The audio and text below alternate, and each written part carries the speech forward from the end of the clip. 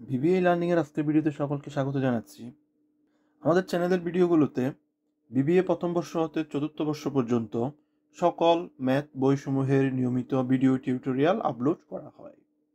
আজকের ভিডিওতে আমরা বিবিএ তৃতীয় বর্ষ হিসাব বিজ্ঞান বিভাগ ও বিবিএস পাস তৃতীয় বর্ষের কস্ট অ্যাকাউন্টিং বইয়ের সপ্তম অধ্যায় allocation of support department cost common cost and revenues অধ্যায় হতে একটি অঙ্ক সমাধান করেছি। আমাদের প্রতিটি ভিডিওতে যে অঙ্কসমূহ সমাধান করা হয় আমাদের ফাইনাল পরীক্ষার জন্য অতীব গুরুত্বপূর্ণ এবং কমন উপযোগী। আজকে আমরা যে অঙ্কটি সমাধান করেছি তার প্রশ্নটি পড়ে নিব। Abid company limited has 4 production departments and 2 service departments. Abid company লিমিটেডের 4টি প্রোডাকশন ডিপার্টমেন্ট আছে এবং 2টি সার্ভিস ডিপার্টমেন্টস আছে। For the month of October 2012, the direct departmental overheads were as follows. তাহলে অক্টোবর 2012 সালে ডিরেক্ট ডিপার্টমেন্টাল ওভারহেডগুলো হচ্ছে নিম্নরূপ। প্রথমে প্রোডাকশন ডিপার্টমেন্টসের ওভারহেড সমূহ রয়েছে। তাহলে এ প্রোডাকশন জন্য হচ্ছে 16,800, 16,800, বি টাকা হচ্ছে 14,400, 14,400, সি হচ্ছে 7,200, 7,200 এবং ডি হচ্ছে 20,800, 20,800। একইভাবে সার্ভিস ডিপার্টমেন্টের ওভারহেডের টাকাগুলো রয়েছে। এক্স হচ্ছে 7,200, 7,200 এবং ওয়াই হচ্ছে টাকা 5,400, 5,400। এরপর নিচে বলা হচ্ছে দি expense of the service departments R allocated on a percentage basis as follows. Service ডিপার্টমেন্টের ব্যয়গুলো নিচের শতকরা হারের উপর ভিত্তি করে বন্টন করা হয়। এক্ষেত্রে এক্স ওয়াই অর্থাৎ সার্ভিস ডিপার্টমেন্ট এক্স এবং সার্ভিস ডিপার্টমেন্ট ওয়াই রয়েছে এবং প্রত্যেকটা সার্ভিস ডিপার্টমেন্টের টাকা অন্যান্য ডিপার্টমেন্টে কোন অনুপাতে অর্থাৎ কোন পার্সেন্টেজে ভাগ হবে সেটি রয়েছে। তাহলে এক্স এরটা হচ্ছে এতে 30%, বিতে 20%, সিতে হচ্ছে 25%, ডি হচ্ছে 15% এবং ওয়াই হচ্ছে 10%। এক্স এর টাকা যখন বন্টন করা হবে তখন এক্স কোনো অংশ পাবে না, এক্স ব্যতীত অপরাপর যে ডিপার্টমেন্টগুলো রয়েছে তারা পাবে। আবার ওয়াই এর টাকা বন্টিত হবে এতে 20%, বিতে 30%, সি হচ্ছে 10%, ডি হচ্ছে 25% এবং এক্স এ হচ্ছে 15%। তাহলে ওয়াই এর টাকা বন্টন হওয়ার সময় ওয়াই এ কোনো টাকা পাবে না, অবশিষ্ট যে ডিপার্টমেন্টগুলো রয়েছে তারা পার্সেন্টেজ অনুযায়ী এই টাকাগুলো পাবে। এরপরে নিচে বলা হচ্ছে during the period total labour cost for the production department war as follows. তাহলে প্রোডাকশন ডিপার্টমেন্টের সম্পূর্ণ লেবার কস্ট অর্থাৎ শ্রম ব্যয় ছিল নিম্নরূপ। ওয়েজেস এ ডিপার্টমেন্ট হচ্ছে টাকা 80,000, 80,000 টাকা, বি ডিপার্টমেন্ট হচ্ছে টাকা 70,000, 70,000 টাকা, সি ডিপার্টমেন্টে হচ্ছে টাকা 35,000, 35,000 টাকা এবং ডি ডিপার্টমেন্ট হচ্ছে 1,01,00,000 টাকা। নিচে রয়েছে দি overhead expense R allocated two production on the basis of percentage on wages cost. তাহলে ওভারহেড এক্সপেন্সগুলো প্রোডাকশনের উপর ওয়েজেস কস্টের পার্সেন্টেজ অনুযায়ী ভাগ করতে হবে। এরপর নিচে বলা হচ্ছে for a product which passes through all the 4 production departments having raw material cost of টাকা 15,000 and টাকা 9,000 for wages। একটি পণ্য যেটি 4টি উৎপাদন বিভাগ অতিক্রম করে যাবে যার র মেটেরিয়াল খরচ হচ্ছে 15,000 টাকা and 9,000 for wages এবং মজুরি ব্যয় হচ্ছে 9,000 টাকা। Find out the production cost of the product and the sales price showing 20% profit on sales। তাহলে এটি হচ্ছে আমাদের required. Find out the production cost of the product, এই পণ্যটির প্রোডাকশন কস্ট বের করা, and the sell price showing 20% profit on sales এবং বিক্রয় মূল্য নির্ণয় করা বিক্রয়ের উপর 20% মুনাফা ধরে। আমাদের এখানে যে পণ্যটির কথা বলা হচ্ছে যার জন্য র মেটেরিয়াল কস্ট যাবে 15,000 টাকা এবং ওয়েজেস যাবে 9,000 টাকা, সে পণ্যটির প্রোডাকশন কস্ট বের করতে বলা হয়েছে এবং সেই সাথে যদি সেলসের উপর 20% প্রফিট করে তখন সেলস প্রাইস কত হবে সেটি নির্ণয় করতে বলা হয়েছে। তাহলে এখানে র মেটেরিয়াল এবং ওয়েজেস রয়েছে, আমরা দুইটা যোগ করলে প্রাইম কস্ট পাবো, সেটার সাথে আমাদের ওভারহেড যোগ করতে হবে। ওভারহেডটা আমাদের প্রশ্নে সরাসরি উল্লেখিত নাই, কিন্তু এখানে বলা রয়েছে ওভারহেডটা ওয়েজেস কস্টের পার্সেন্টেজের উপর ভিত্তি করে ভাগ করে দিতে হবে। আমাদের এখানে যে প্রোডাকশন ডিপার্টমেন্টস এবং সার্ভিস ডিপার্টমেন্টের ওভারহেডগুলো রয়েছে সেটা একটা ডিস্ট্রিবিউশন সামারি প্রস্তুত করতে হবে। সেটা ডিস্ট্রিবিউশন সামারি প্রস্তুত করে ওয়েজেসের উপর একটা পার্সেন্টেজ বের করে নিতে হবে। ওয়েজেসের উপর পার্সেন্টেজ বের করার পর যেটি আমাদের মূল রিকোয়ার্ড আমরা সেই কাজটি সম্পন্ন করে নিতে পারবো। তাই আমরা সর্বপ্রথম আবিদ কোম্পানি লিমিটেডের একটি সেকেন্ডারি ডিস্ট্রিবিউশন সামারি সম্পন্ন করেছি। এই ডিস্ট্রিবিউশন সামারিটা সম্পন্ন করার একটাই কাজ, সেটা হচ্ছে আমাদের লেবার কস্ট বা ওয়েজেস কস্টের উপর যে পার্সেন্টেজটি বের করতে হবে সেটি নির্ণয় করার জন্য। এই পার্সেন্টেজটি বের করলে আমরা ফ্যাক্টরি ওভারহেড কত টাকা সেটা নির্ণয় করতে পারবো, এবং ফ্যাক্টরি ওভারহেড নির্ণয় করতে পারলেই আমাদের যে প্রোডাক্টের কথা বলা হচ্ছে আমরা সেই প্রোডাক্টের কস্ট এবং সেলস প্রাইস বের করে নিতে পারবো। তারা প্রথমে সলিউশনে এসে আবিদ কোম্পানি লিমিটেডের একটি সেকেন্ডারি ডিস্ট্রিবিউশন সামারি করে নিয়েছি। এই সেকেন্ডারি ডিস্ট্রিবিউশন সামারিটা করতে আমরা একটি টেবল প্রস্তুত করেছি, পার্টিকুলার্সের জন্য একটি কলাম দিলাম। এরপরে আমাদের প্রোডাকশন ডিপার্টমেন্ট 4টা, তাই প্রোডাকশন ডিপার্টমেন্টের অধীনে 4টি কলাম, একটি এ, বি, সি, ডি। এরপরে হচ্ছে সার্ভিস ডিপার্টমেন্ট, আমাদের সার্ভিস ডিপার্টমেন্ট হচ্ছে 2টা, তাই তার অধীনে 2টি কলাম, একটি এক্স অপরটি হচ্ছে ওয়াই। তাহলে এই কলামটি করে ফেলার পর আমাদের সর্বপ্রথম যে কাজটি করতে হবে সেটি হচ্ছে overhead as per primary distribution summary. আমাদের প্রশ্নের উপরে যে ওভারহেডগুলো রয়েছে ডিপার্টমেন্ট ওয়াইজ, এর জন্য হচ্ছে 16,800, বি হচ্ছে 14,400, সি হচ্ছে 7,200 এবং ডি হচ্ছে 20,800। সে সাথে সার্ভিস ডিপার্টমেন্ট এক্স এর জন্য হচ্ছে 7,200 এবং ওয়াই এর জন্য হচ্ছে 5,400।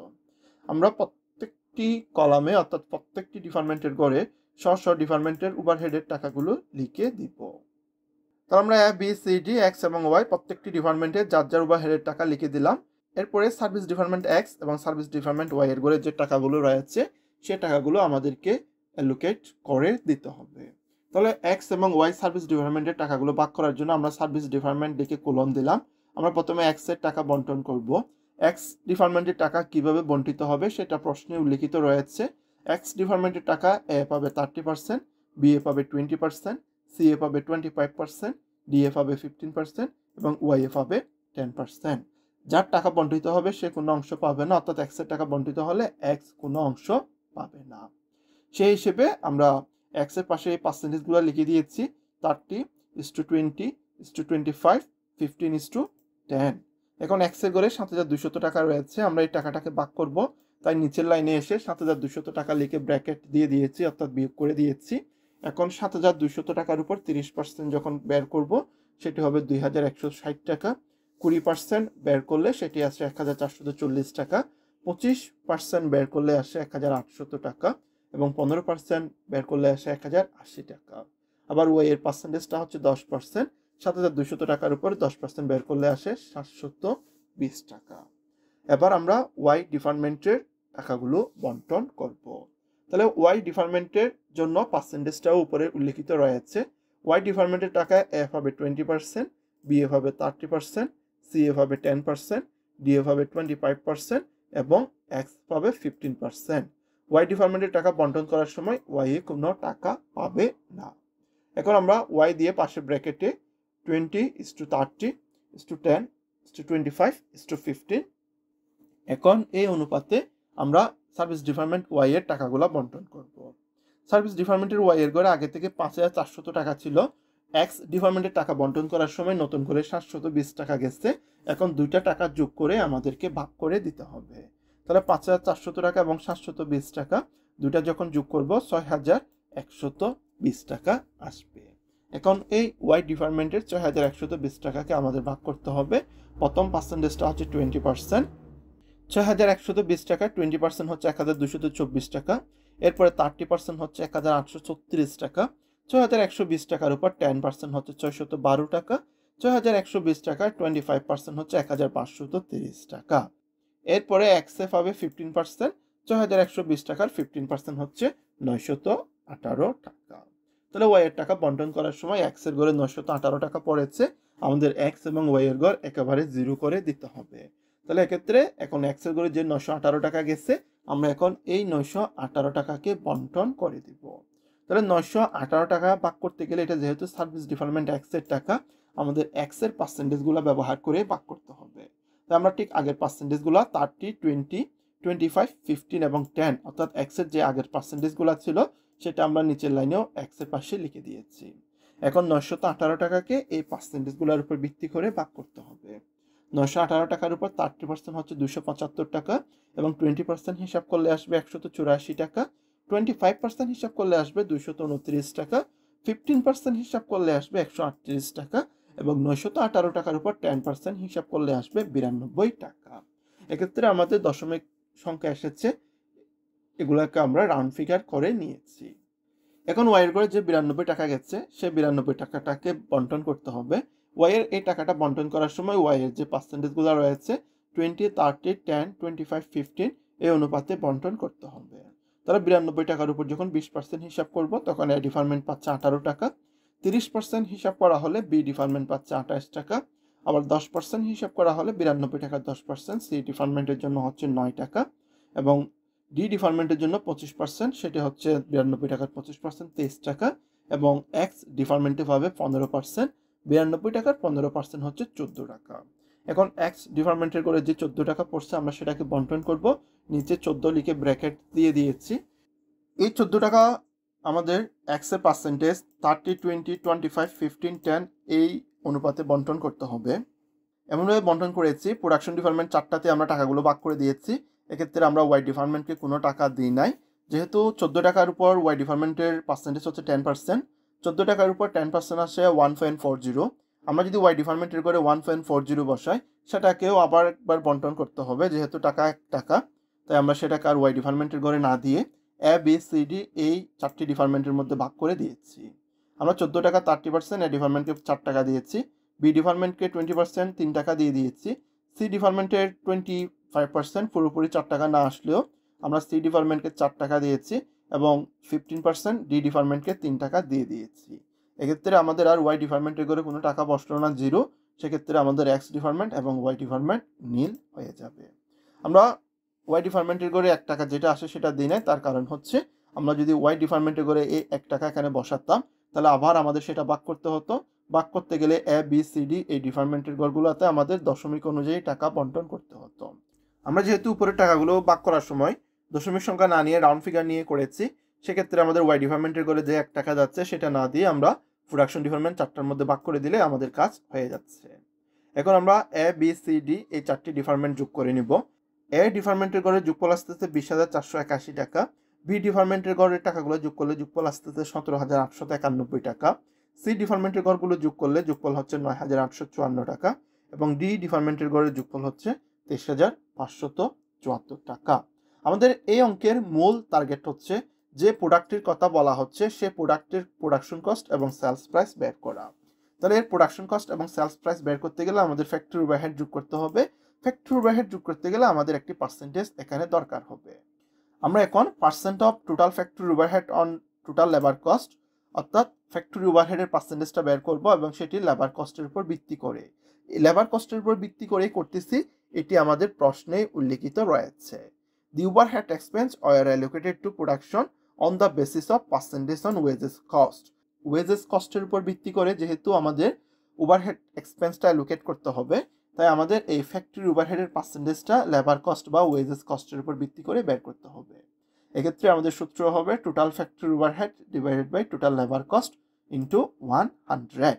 আমাদের এখানে 4টা ডিপার্টমেন্টের জন্য 4টা ফ্যাক্টরি ওভারহেড রয়েছে, আমরা তাই উপরে 4টা ডিপার্টমেন্টের ফ্যাক্টরি ওভারহেডগুলো যোগ করেছি।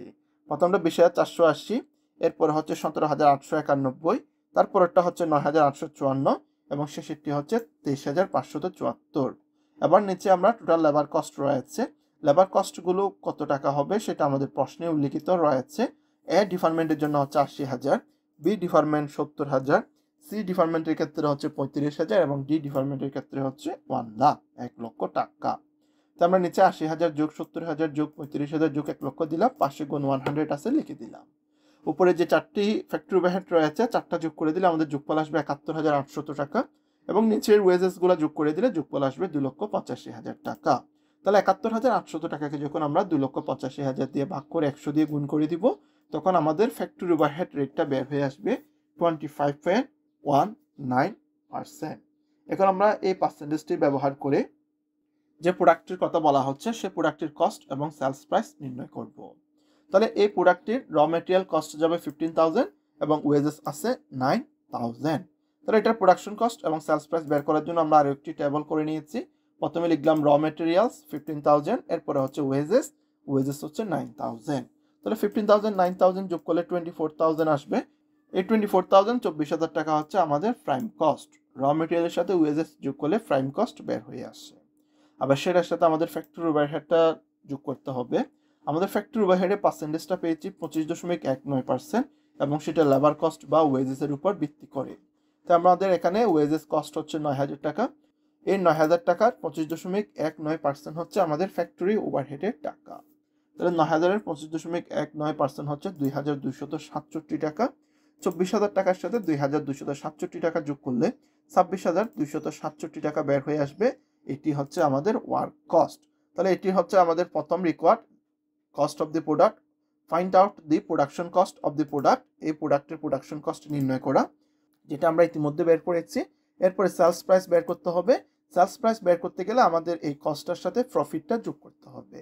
এক্ষেত্রে আমাদের প্রফিটের কথা বলা আছে 20% প্রফিট অন সেলস, অর্থাৎ প্রফিটটা সেলসের উপর নির্ধারণ করতে হবে। তাহলে এখন আমাদের ওয়ার্ক কস্ট রয়েছে 26,267 টাকা। এখন এটার সাথে আমাদের প্রফিট যোগ করতে হবে। আমাদের প্রফিটের পার্সেন্টেজটা 20% বলা আছে এবং সেটা হচ্ছে সেলসের উপর। আমাদের হাতে যখন 26,267 টাকা পর্যন্ত করা আছে, অতটুকুর মধ্যে আমাদের সেলসের টাকা থাকে না। তাহলে সেলসের টাকা বের করতে গেলে এটার সাথে আরও 20% যোগ করলে আমাদের সেলস প্রাইসটা বের হয়ে আসবে। সেক্ষেত্রে আমাদের ওয়ার্ক কস্টের টাকাটাকে আমরা 80% মনে করতে পারি, অর্থাৎ সেলস প্রাইসটা যদি 100% হয়, সেটার সাথে যদি 20% প্রফিট যোগ করতে হয়, তাহলে আমাদের ওয়ার্ক কস্ট হবে 80%। 80%-এর সাথে 20% প্রফিট যোগ করলে আমাদের সেলস প্রাইস 100% চলে আসবে। আমাদের প্রফিটটা সেলস প্রাইসের উপর ধরতে বলা হলেও আমরা সেলস প্রাইসের উপর ধরতে পারতেছি না, ওয়ার্ক কস্টের উপর ধরতে হচ্ছে। সেজন্য আমাদের 26,267-কে আমরা 80 দিয়ে ভাগ করে 20 দিয়ে গুণ করেছি। প্রফিটটা যেহেতু সেলস প্রাইসের উপর ধরতে বলা হয়েছে, আমরা সেলস প্রাইসের উপর না ধরে ওয়ার্ক কস্টের উপর ধরেছি। সেজন্য এই 26,267-কে সরাসরি 20% দিয়ে গুণ না করে 80 দিয়ে ভাগ করে 20 দিয়ে গুণ করেছি। তাহলে এক্ষেত্রে টাকা আসে 6,567 টাকা। 26,267 টাকার সাথে 6,567 টাকা যোগ করে দিলে 32,834 টাকা আসবে। এটাই হচ্ছে আমাদের সেলস প্রাইস। তাহলে আমাদের এই অঙ্কের যে দুটি রিকোয়ার্ড ছিল, প্রোডাকশন কস্ট নির্ণয় করা এবং সে সাথে সেলস প্রাইস নির্ণয় করা, আমরা দুইটি বের করে নিয়েছি। আমাদের ভিডিওটি দেখার জন্য সকলকে অশেষ ধন্যবাদ। আমাদের পরবর্তী ভিডিওতে এই অধ্যায় হতে আরও গুরুত্বপূর্ণ অঙ্কসমূহ সমাধান করা হবে।